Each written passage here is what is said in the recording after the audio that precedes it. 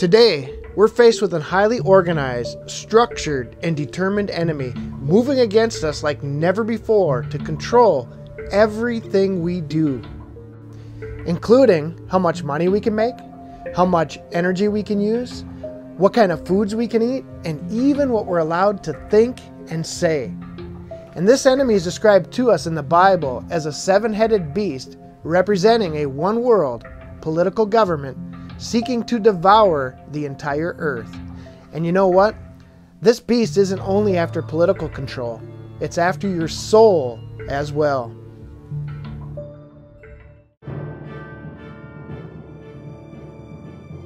What can I, as an individual, do about this? And the answer generally given is to be involved. And being involved is a great answer, but something more needs to be done. And that something more is for us all to become educated in God's Word so that we know who the enemy is and how we are to defeat him. More specifically, we need to learn how to count the number of the beast. And we're going to learn how to do that in this video. If we try to take this beast on ourselves, we will lose. And if we put our trust in a single political party or a man to save us, we'll be let down as well. But if we do it God's way, we are guaranteed victory. I can say this because I've read the back of the book, and it foretells of a group of overcomers who did it God's way, celebrating their victory over the beast.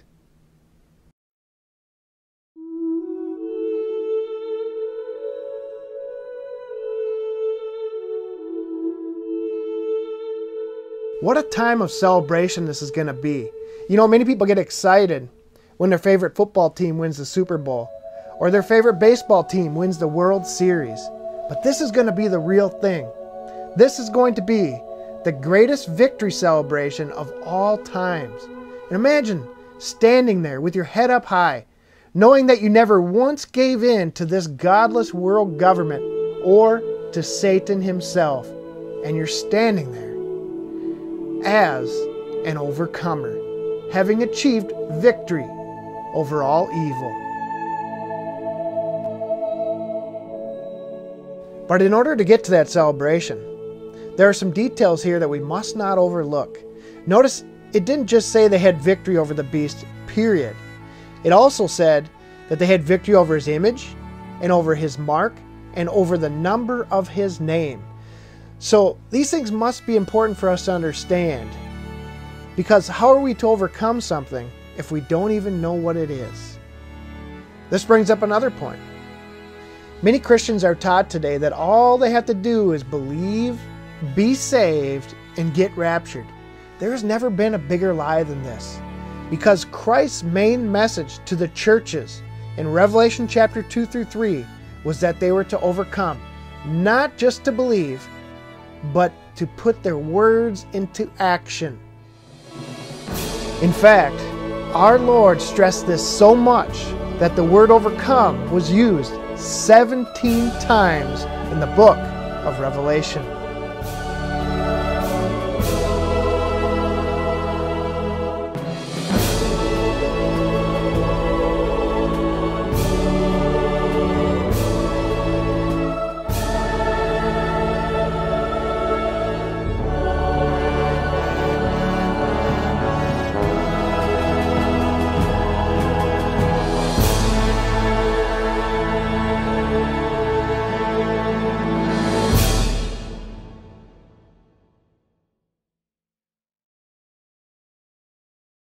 We could go on and read many more places where this word is used, and it's fascinating to read about the many different awards that are to be given to the overcomers. That is to say, Christian overcomers. But again, achieving the victory takes action on our part, not just saying that we believe. And part of that action begins with acquiring knowledge.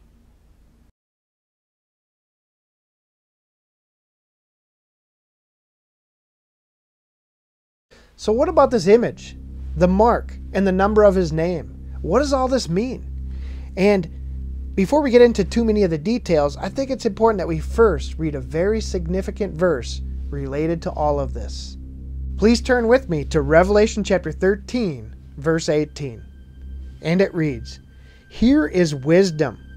Let him that hath understanding count the number of the beast, for it is the number of a man, and his number is 666. What does all this mean? Well, let's break it down. The Greek word for count is phe-fidso. It's from New Testament word 5586. It means to use pebbles in enumeration, i.e. generally to compute. And it stems from the word selaphaho, and that's from the base of New Testament word 5567. It means to manipulate, to verify by contact, figuratively to search for. Keep that in your mind, to search for. Okay, so where does this get us then? Well, think about it.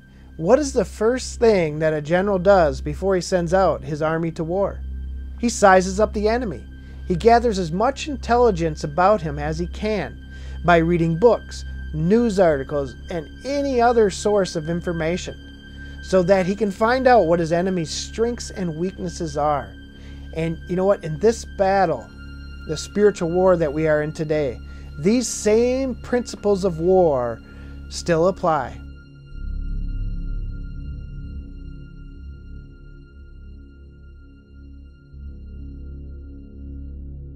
And he gave us our mission focus. Hey, we're sent here to tread upon the serpents, to defeat our enemies. You know, there's so many Christians today that have this pacifist mentality where they just think, well, we're just sent here to talk about love and kindness and gentleness. And, you know, those are things that we do as Christians, but we still have an enemy to fight. Right. And I've said before, if all you're doing is talking about love, love, love, the person you may end up loving instead of God may be Satan himself. Right.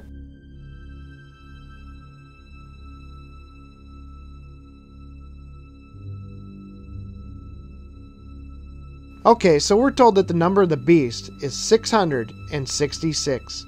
So does that mean we are to count from 1 to 666 and we're good to go? No. Anyone can do that. You see, numbers have a spiritual meaning in Scripture.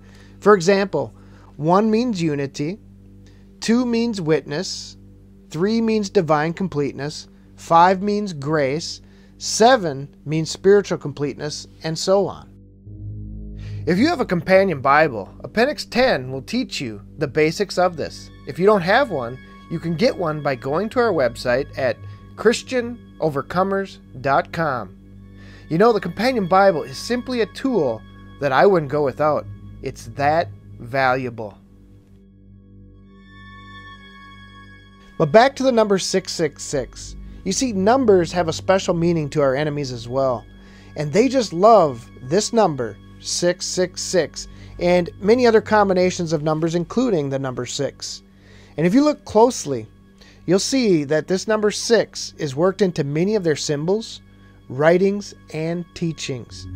Knowing this fact helps us identify who some of our enemies are, and in fact it helps us peel past many of the other layers till we reach that core group of deceivers who are giving power unto the beast.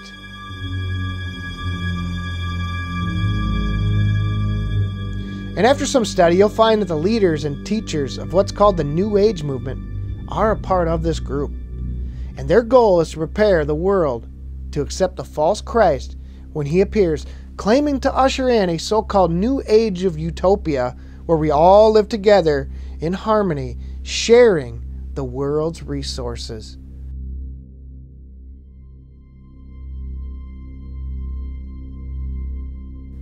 In a book that exposes the New Age movement, The Hidden Dangers of the Rainbow, author Constance Cumby shows how this movement has infiltrated almost every area of society. And concerning their use of the number 666, she says on page 22 that New Agers consider the 666 a sacred number. Those who so freely use the number 666 honestly believe they are sending signals to outer space, or to what they call superior intelligences, which they believe inhabit our planet. They are asking those superior intelligences to come in and bring a new, advanced civilization. They believe that the more times and the more places that the numeral 666 are used, the quicker that a new civilization will come. But why do they use the number 666? Well, Dr. Bullinger points out in his book, Number in Scripture, that if 6 is the number of secular or human perfection, then 66 is a more emphatic expression of the same fact, and 666 is the concentrated expression of it. 666 is therefore the trinity of human perfection, the perfection of imperfection, the culmination of human pride in independence from God and opposition to His Christ.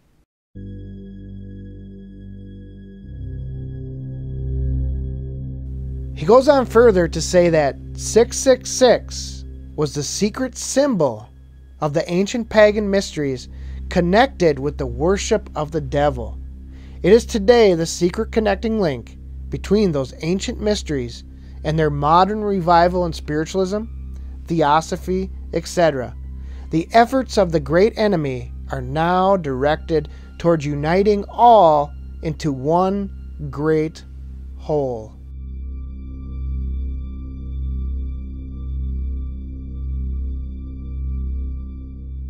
That great whole that Dr. Bullinger was referring to is the seven-headed beast, or the New World Order that we're seeing arising today.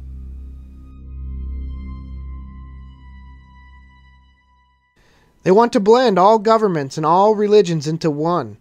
And when Dr. Bullinger mentions spiritualism and theosophy, he is referring to the New Age movement that has kept this secret symbol alive and well. For they believe that we, as citizens of the world, can create our own utopia on earth without the God of the Bible and without the Lord Jesus Christ. This is that same lie that Satan espoused to Adam and Eve in the Garden of Eden. That lie which says we don't need to obey God's commandments because we too can be gods.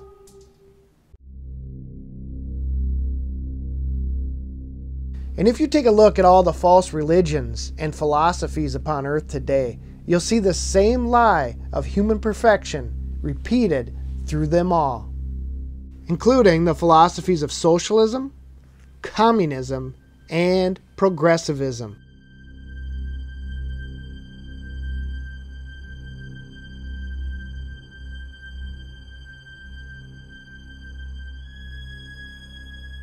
You know, if you want to be an overcomer, never put your trust in man. Trust in God, and always do your own thinking. For man is an imperfect creature and can never be right 100% of the time.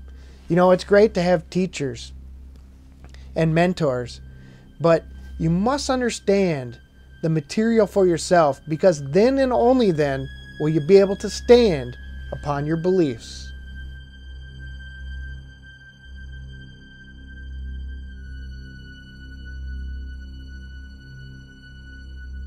Because if you have to answer someone by saying, well, Pastor Ben said this or that, you're not going to get very far. But if you can tell them it says so in this chapter and in this verse, and that this is the truth, you may be able to win over a soul.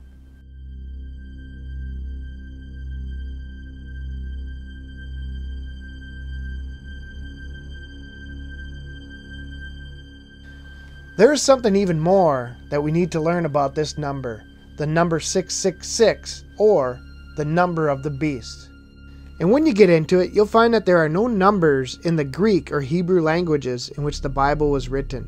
You see, letters were used for numbers, for each letter had its own numerical value. For instance, let's pretend that the English language was the same way. Here is what it would look like. A would equal 1. B would equal 2, C would equal 3, and so on till you get to J would equal 10, K would equal 20, L would equal 30, and so on till you get to 100. T would equal 100, U would equal 200, V would equal 300, and so on. So if we wanted to make a number like 223, we would simply combine the three letters UKC.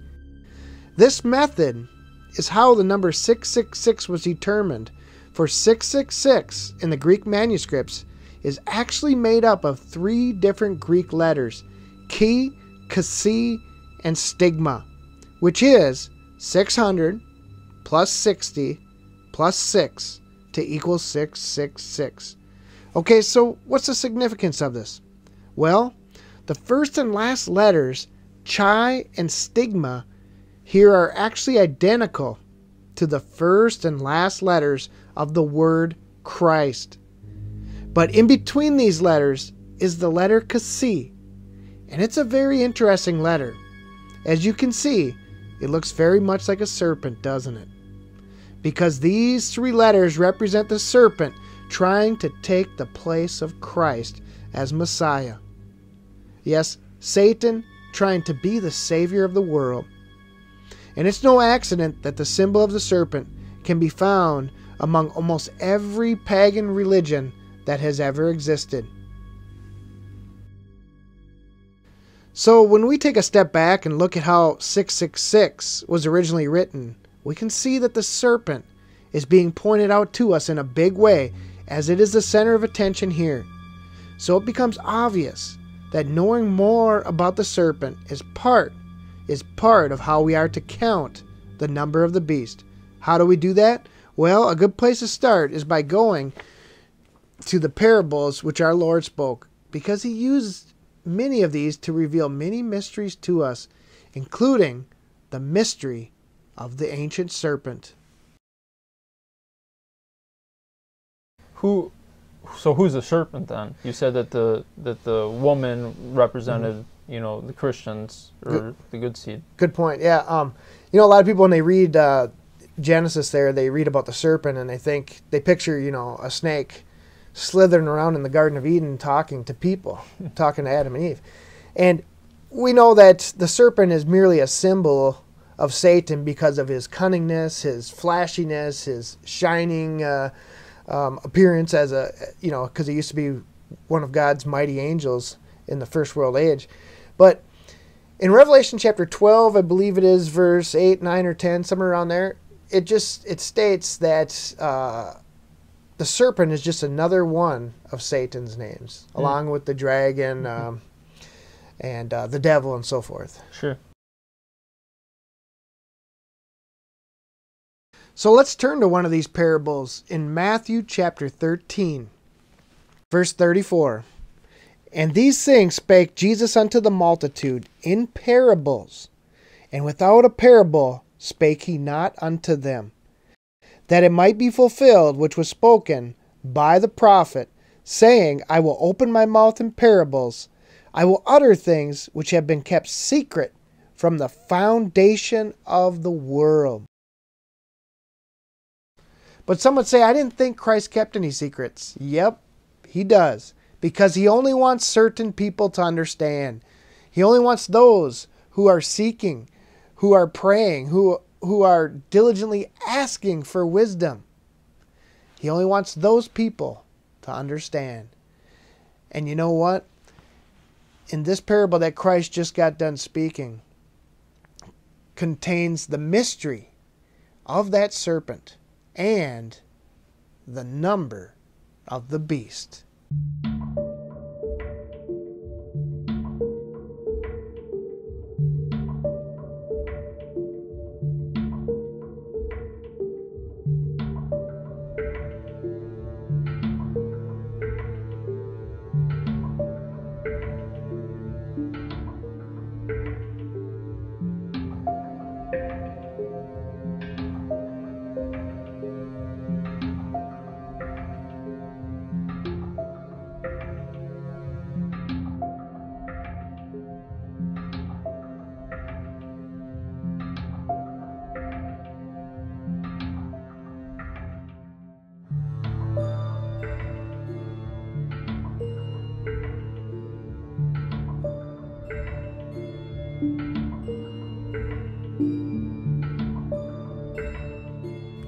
In this parable of the tares, Christ explains how evil got sown into this world.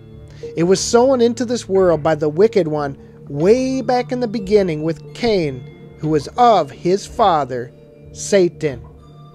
And some would say, I've never heard something that crazy before.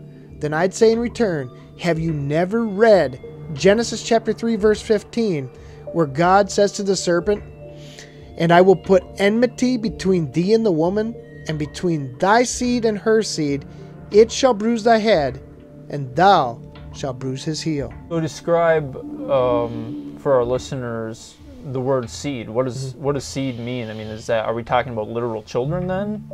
Yeah, the word seed, I know in the Greek, this word seed is used, and it's actually the Greek word sperma, which means a male sperm or male seed.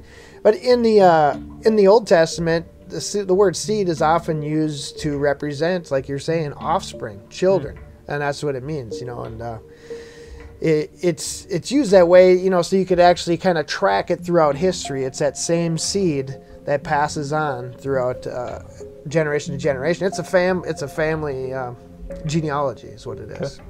So this sounds kind of like when Christ taught about Matthew 13 with the parable of the sower, even more specifically the parable of the tares. Exactly.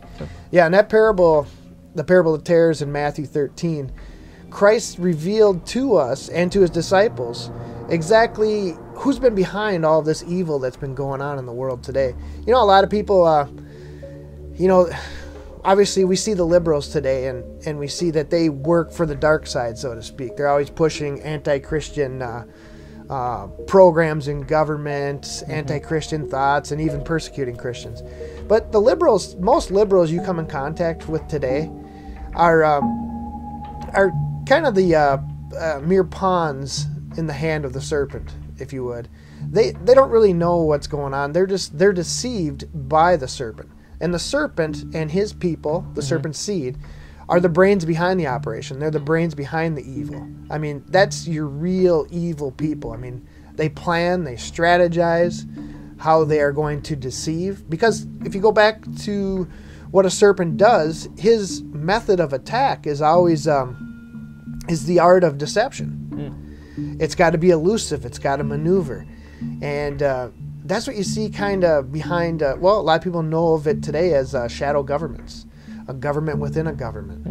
And behind that, you would see the children of the serpent. Some may notice if they look at your website that there is a picture of a foot or a heel that's stepping on the head of a serpent. What does this picture symbolize? Well, that's a picture of Christ's foot crushing the head of the serpent, and it's a description or a picture of the first prophecy in the entire Bible. The prophecy in Genesis 3 verse 15, where it states that there would be a war between the serpent seed and the woman seed, and that the serpent seed would actually bruise the heel of the woman, but yet the woman seed, which would be Christ and Christians, would bruise or they would crush the head of the serpent. So that's why we use that as our symbol, because it's our mission and purpose as a Christian, and we were sent here to stand against evil, to be a warrior for the truth, because that's what a Christian overcomer is it's a war. Christian overcomers are warriors. Okay.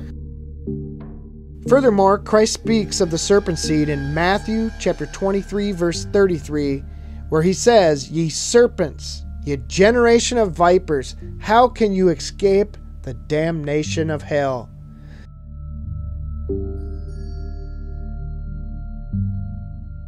Christ identified the enemy for us here. They are the children of the serpent, and they've been behind the scenes for many, many centuries, plotting and planning how they might one day take over the world for their daddy, the king serpent, who is none other than Lucifer himself.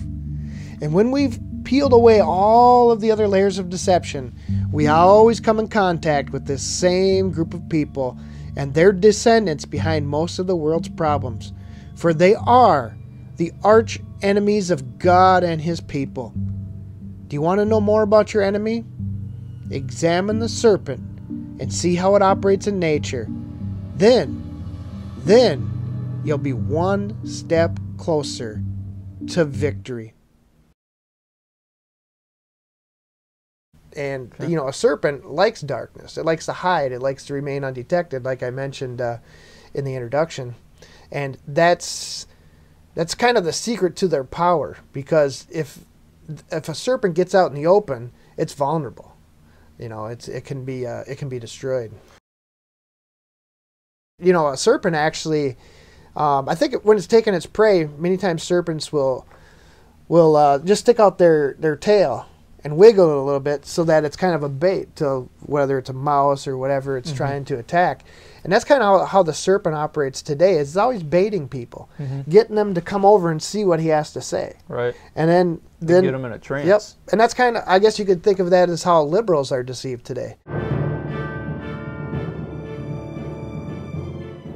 But what about the image and the mark of the beast that we were told to overcome back in Revelation 15 verse 2? Well, we can't cover everything about them in one video, but we can discover something significant related to them. On page 283 of Number in Scripture, Dr. Bullinger states that the number 6 was stamped on the old mystery. The great secret symbol consisted of the 3 letters SSS, because the letter S in the Greek alphabet was the symbol of the figure 6. Alpha 1, Beta 2, Gamma 3, Delta 4, Epsilon 5. But when it came to 6, another letter was introduced. Not the next, the 6th letter Zeta, but a different letter. A peculiar form of S called stigma. Now the word stigma means a mark, but especially a mark made by a brand as burnt upon slaves, cattle, or soldiers by their owners or masters, or on devotees who thus branded themselves as belonging to their gods.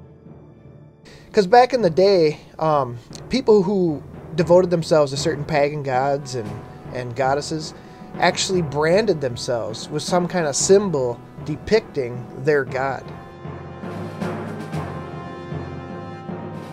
The number of the beast was 666, 666. Right.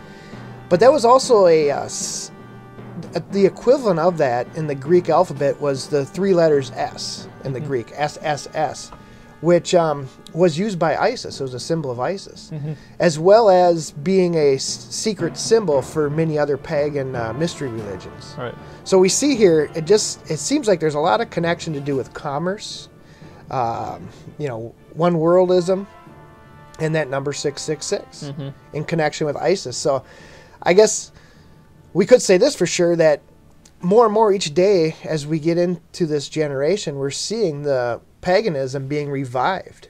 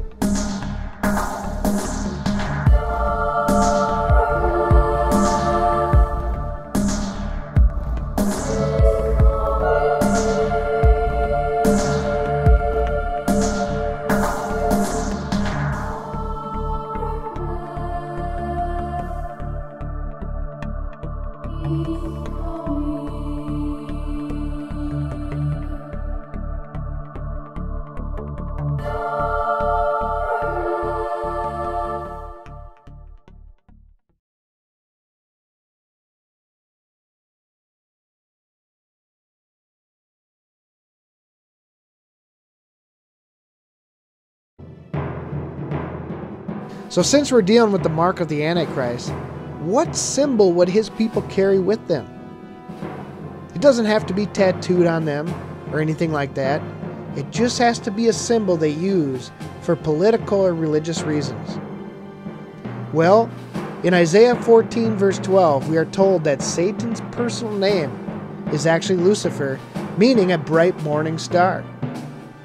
So it would make sense that some sort of star would be used to symbolize him, wouldn't it? And you know what? It just so happens that the six-pointed star, or hexagram, has been used in pagan worship since the beginning of time, probably first introduced by Cain, who we now know was of his father, the devil. Very interesting. Very interesting. And there are many sources who agree that this star was in use long ago. For example, the Universal Jewish Encyclopedia declares that the six-pointed star is of ancient origin, according to the Rosicrucian, and that it was known to the ancient Egyptians, Hindus, Chinese, and Peruvians. In fact, it is possible that the hexagram may have even been the mark that was placed upon Cain in Genesis chapter 4, verse 15. Let's take a look at that verse. And the Lord God said unto him, Therefore, whosoever slayeth Cain, vengeance shall be taken on him sevenfold. And the Lord set a mark upon Cain, lest any finding him should kill him. This mark was placed upon Cain for his protection, and it is interesting that the hexagram is still used for protection by occultists and New Agers today. It is even used by one of the wealthiest families on earth, the Rothschilds.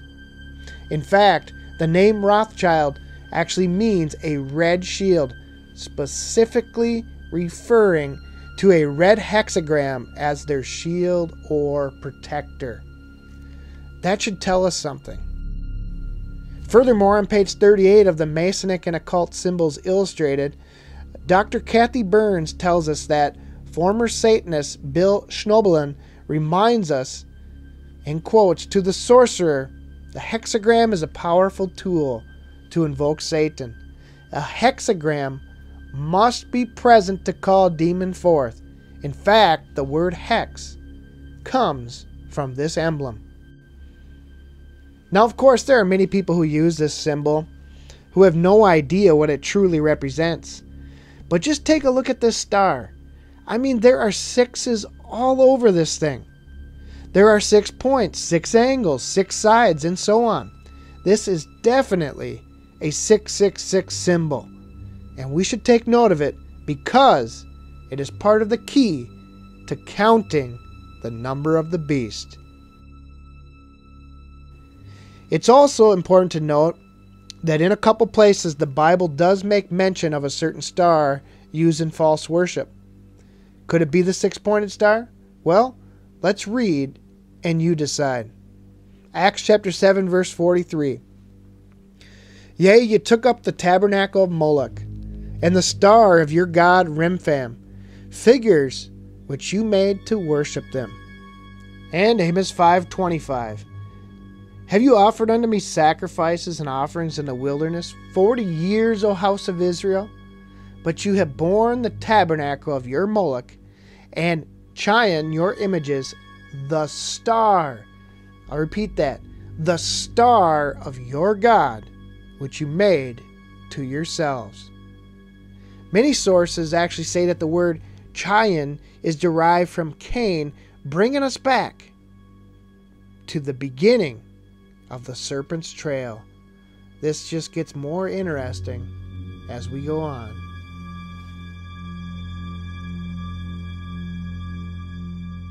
The six-pointed star is made up of 2 equilateral triangles. To occultists and New Agers, this represents a balance of forces, as well as other things like sexual union, etc., because one triangle is pointing upwards and the other downwards. Well, you get the point. But it's also important to mention that the triangles are the strongest geometric shape, which is why they are often used in building bridges, buildings, as well as many other structures. In fact, the strongest and oldest structure on earth, the Great Pyramid, was built in the form of a triangle. And for thousands of years, it withstood earthquakes and many other events. And because it has 3 angles and 3 sides, the triangle is often used to represent the Trinity.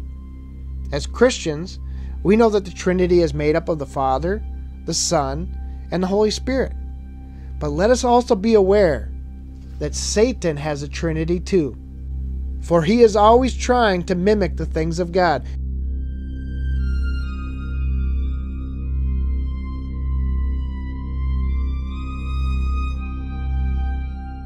And it's also important to note that for every positive there is a negative, because not every symbol that Satan uses were originally his.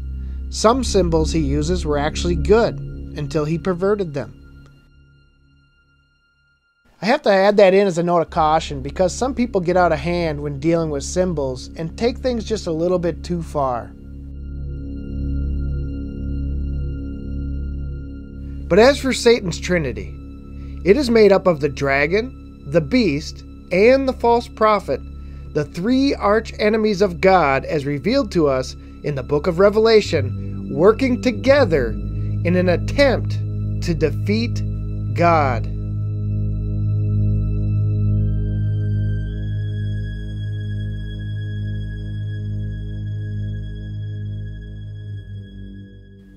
It is vital that we understand this evil trinity and how each part operates. We can't simply walk around with rose-colored glasses on, only looking at the positive things. We must also look at the negatives so that we can deal with them and overcome them. That being said, let's take a brief look at each of these. We'll start with the dragon. What does the word dragon mean? The Greek word for dragon means a fabulous kind of serpent, perhaps as supposed to fascinate, i.e. to fascinate with lies and deception. Turn with me, if you would, to Revelation 12, verse 3, where we can read about him. And it reads, "And there appeared another wonder in heaven.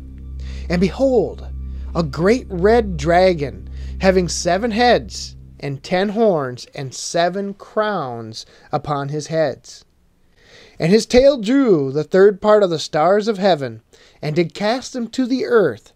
And the dragon stood before the woman, which was ready to be delivered, for to devour her child as soon as it was born. And she brought forth a man-child, who was to rule all nations with a rod of iron. And her child was caught up unto God and to his throne. And the woman fled into the wilderness, where she hath a place prepared of God, that they should feed her there 1,260 days, 1,260 days." In Revelation chapter 12, which you already mentioned, where it names that serpent as Satan, there's a part, I think it's verse 14, and it says that the woman is going to be nourished for a times and a half a time from the face of the serpent. Correct. What does this mean? Well, that's looking forward to the first 3.5 years of the 7-year time of the Antichrist.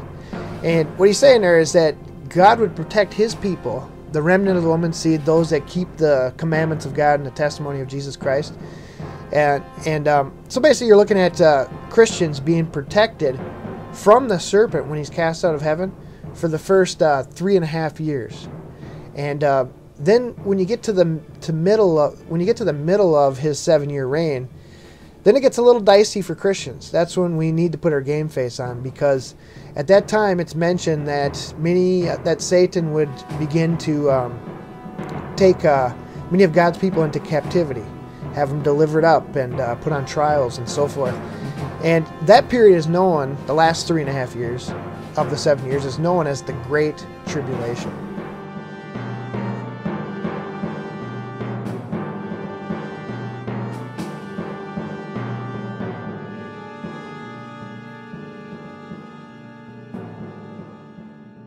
Verse 7, "And there was war in heaven. Michael and his angels fought against the dragon, and the dragon fought and his angels." Verse 8, and prevailed not, neither was their place found any more in heaven. And the great dragon was cast out, that old serpent, called the devil and Satan, which deceiveth the whole world. He was cast out into the earth, and his angels were cast out with him. We see here that the dragon is none other than Satan himself. It's just another one of the names he goes by. But as the dragon, he is the false or anti-father of the evil Trinity. For ever since his rebellion in Isaiah chapter 14, he has tried to replace God. He has tried to sit upon his throne. Now we know that Satan at one time was one of the most glorious angels, whose name was Lucifer. So obviously he didn't literally have 7 heads and 10 horns. These things merely represent his power structure, consisting of 7 kings and 10 major dominions. You know, in Ephesians 6, the Apostle Paul told us that we were at war against principalities and powers in high places. And this is what he was referring to. He was referring to Satan and his band of fallen angels who make up the powers of the dragon. And don't forget about his seed here on earth as well, because they are very much a part of this dragon as well. For they've been behind the scenes since the time of Cain, snaking around and creating shadow governments to subvert the powers that be. Going back to Genesis 3:15, it said there would be a war between the woman's seed, which would be Christ, Christians, and everybody in connection with that family, and the serpent seed. So that's precisely who we're at war against, is the serpent and his children, as well as his dedicated servants. You know, there's a lot of people, one guy's been out in the news lately, George Soros, which you can pretty much document. He's been kind of one of these guys behind the scenes, manipulating and taking down currencies and funding all these anti-Christian programs or globalist programs that are designed to overthrow freedom, democracy, and so forth, and put in its place, or teach in its place, a socialistic one-world government. Since we're talking about snaking around, a very interesting representation of the quest of the serpent for world dominion is the symbol for the Theosophical Society. Notice how the serpent forms a circle around a 6-pointed star with its tail in its mouth. This is what's called a Ouroboros. Oftentimes, a dragon is used for this as well. And it means that the serpent, or the dragon, will one day encompass all. So to sum this up, you could kind of think of the dragon as the man behind the curtain pulling the strings.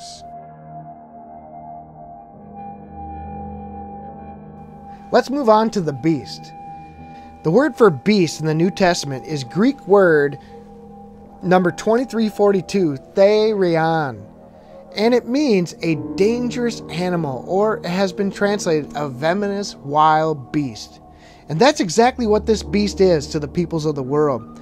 It's a dangerous tyranny seeking to devour the souls of men. So let's turn to Revelation 13, where this is all explained, where it mentions this beast.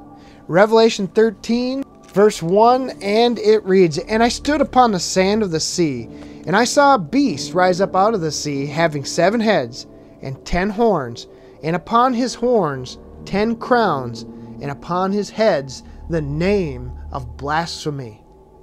And the beast which I saw was like unto a leopard, and his feet were as the feet of a bear, and his mouth as the mouth of a lion. And the dragon gave him his power, and his seat, and great authority."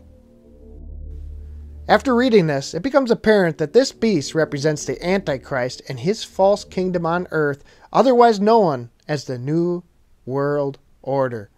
Thus, the beast makes up part of the evil trinity which tries to replace the Son of God, because he will come in claiming to be Savior of the world. In fact, Daniel 11 tells us that he will come in, saying that he has come to bring peace and prosperity to all.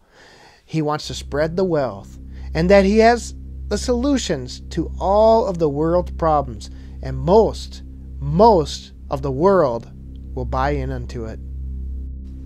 Just as Dr. Bollinger stated on page 426 of his book, Commentary on Revelation. In quotes, he is not in any way a terror to men, but full of blandishments, attractions, allurements, and activities which will all be put forth in the interests of human greatness and happiness. It will be Satan's brief millennium, in which mankind will, by every art and artifice, be made happy. It will be a time of peace and progress for the whole world. Great secrets of nature will be discovered. Evil angels will be the teachers, and deceiving demons the guides of mankind. Great inventions and discoveries will be made, and turned to the utmost possible account. Philanthropy will be the governing principle of the world and of the church. The great ethical revival is at our doors. Its advent is announced by the foremost preachers of the day. All this is preparing the way for the man of sin and the lawless one, who shall be a law unto himself and unto the whole world. Men will delight in him and regard him as the greatest benefactor the world has ever known. Kings will gladly owe him suzerainty, and behind all will be Satan himself, swaying the hearts, tongues, and energies of thousands of willing agents. But notice from Revelation chapter 13, 1 and 2, that the beast has a power structure as well, very similar to that of the dragon. Whereas much of the dragon's power structure is hidden to us, the beast's power structure will be out in the open. It will be a visible political government made up of 10 kings who will rule the world with the beast, as Revelation chapter 17 explains to us.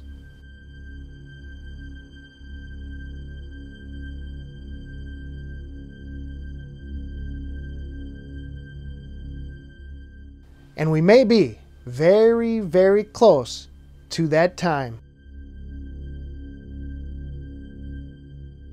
We were warned by our Lord that false Christs and false prophets shall arise and shall show signs and wonders to seduce, if it were possible, even the elect. And there is one particular false prophet who will come and try and do just that. So let's analyze him by turning to Revelation chapter 13, verse 11. And I beheld another beast coming up out of the earth, and he had 2 horns like a lamb, but he spake as a dragon. This second beast represents the false prophet. Now obviously, when he appears, he won't really have 2 horns coming out of his head either. This is just symbolism being used to help us count the number of the beast. He speaks like a dragon because it is the dragon who's behind all of this. If you remember from 13 verse 2, the dragon was behind the first beast as well. Let's read further to verse 12. And he exerciseth all the power of the first beast before him, and causeth the earth and them which dwell therein to worship the first beast, whose deadly wound was healed. You see how tight-knit this trio is? They're working together in unity to deceive you, if that were possible. Let's go to 13. And he doeth great wonders, so that he maketh fire come down from heaven on earth in the sight of men. And he deceiveth them that dwell on the earth by means of those miracles which he had power to do in the sight of the beast, saying to them that dwell on the earth that they should make an image to the beast which had a wound by a sword and did live. You know, just because someone can perform miracles does not mean that they are good. Remember, Satan is supernatural and he has powers as well, and they don't make him good. Continuing on to verse 15, and he had power to give life unto the image of the beast, that the image of the beast should both speak and cause as many as would not worship the image of the beast should be killed. And he causeth all, both small and great, rich and poor, free and bond, to receive a mark in their right hand or in their foreheads, and that no man might buy or sell, save he that had the mark, or the name of the beast, or the number of his name. You have to know what his image is. You have to know what his mark is, and you also have to know the number of his name. Because if you don't know what these things are, how are you going to achieve the victory over them? Right. And this is all part of counting the number of the beast, is knowing all these different parts. because there are many types of these mentioned in the Old Testament as well. And I believe it's Daniel chapter 2. Mm-hmm. There's an exact prototype, if you would, of the image of this beast. Mm-hmm. And the mark of the beast. There's a prototype of that when God placed the mark upon Cain in the Garden of Eden.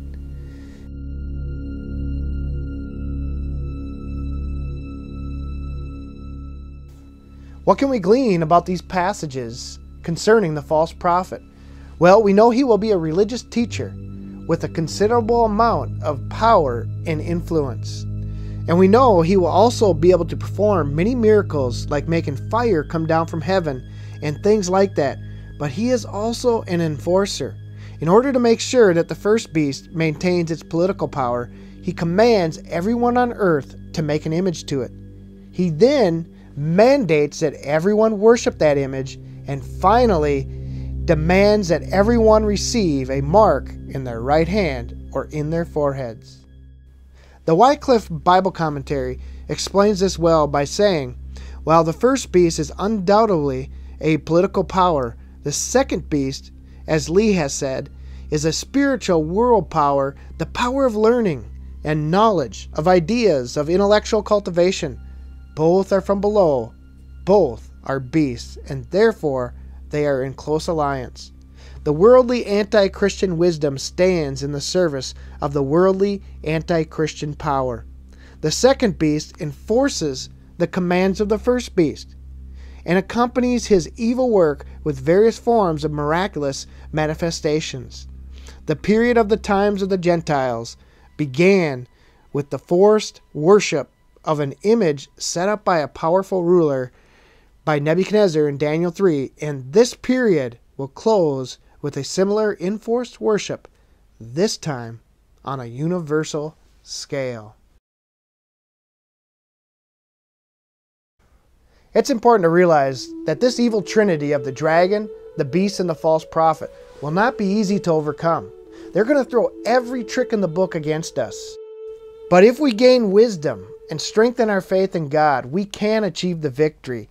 Look at the example David set for us when he defeated the beast of a man named Goliath, whose height was 6 cubits, who wore 6 pieces of armor, and carried a spear weighing 600 shekels of iron. For his story was more than just a Sunday school lesson. This example contains the key to victory.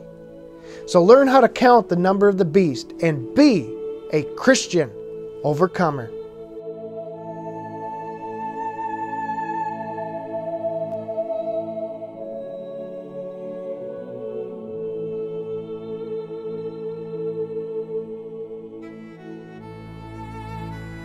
Additional Bible studies are available on DVD, CD, and downloadable MP3s on our website at ChristianOvercomers.com.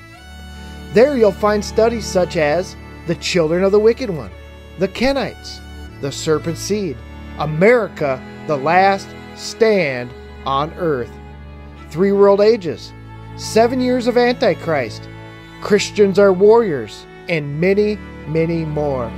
Simply go to ChristianOvercomers.com to acquire these studies in God's Word.